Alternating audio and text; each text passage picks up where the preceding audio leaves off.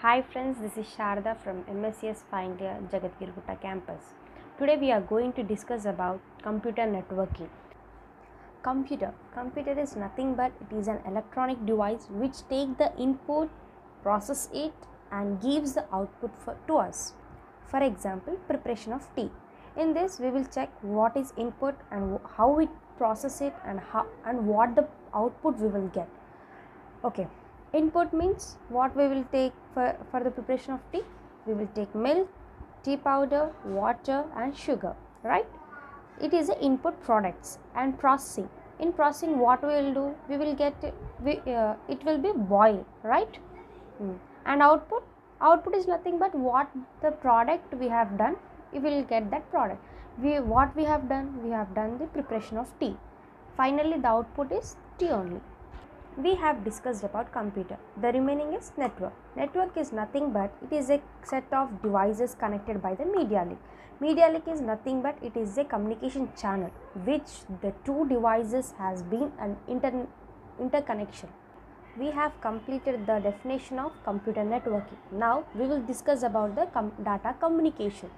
Data communication is nothing but exchange of two devices.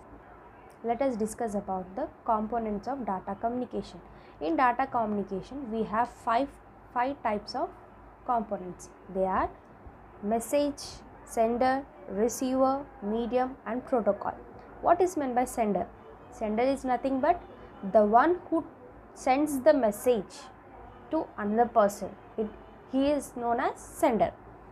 Receiver is nothing but the message which he has been received from the sender. The third component is message.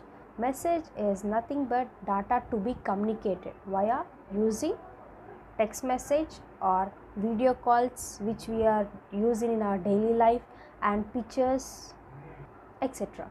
And the fourth component is medium. Medium is nothing but it is a physical path by the which the message travels from sender to receiver. It consists of a wireless transition medium. Protocol. Protocol is nothing but it is a set of rules that given data communication. Without a protocol which receivers may be connected but they cannot be communicated with each other.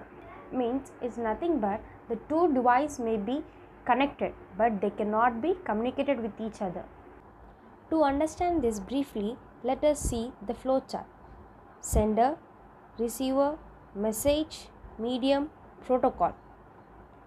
Let us see an example of data communication. Here we have a diagram that sender, receiver, message, medium and protocol. Here the information is passing between the two devices with a medium and we have a protocol with set of rules, and in this way the data can be communicated easily. Thank you for giving this wonderful opportunity.